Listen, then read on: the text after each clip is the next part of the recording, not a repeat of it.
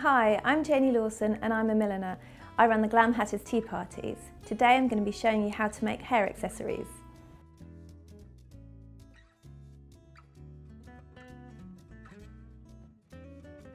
In this tutorial I'm going to show you how to make a flower hair clip. This is the kind of hair clip we're going to be making. So you'll need some 0.4mm wire, Kirby grip, and your bugle beads and your crystals. You can get all of these in your bead shop, or you can go to our website and have a look at our Glam Hatters craft kits. So you're going to start off, your wire should be 3 pieces 30 centimetres long. You get to the middle of the Kirby grip and you're just going to wrap the wire around a couple of times, and you want all your lengths of wire to be slightly different so that you end up with this kind of quite scattered effect of the petals. Okay, so now I'm going to start making the stems. So I pop on a bugle and then a crystal, another bugle bead and another crystal. So that's my first stem, and from there I'm then going to add the first petal. So it's a bugle, a crystal and a bugle.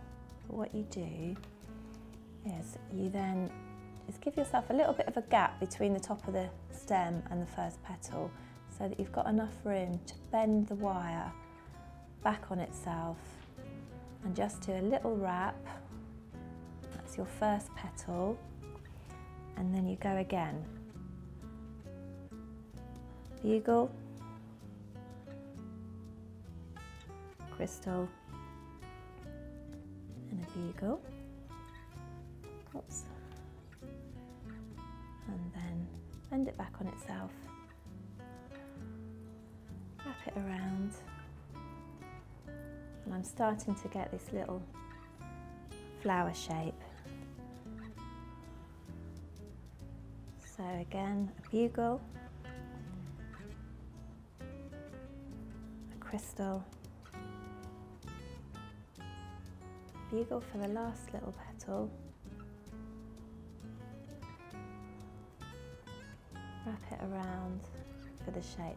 Now if you wanted to, you could add on another 2 petals so that you have a completely round flower shape. For this one I quite like it just as it is. Now I'm going to add another little crystal at the bottom of the petals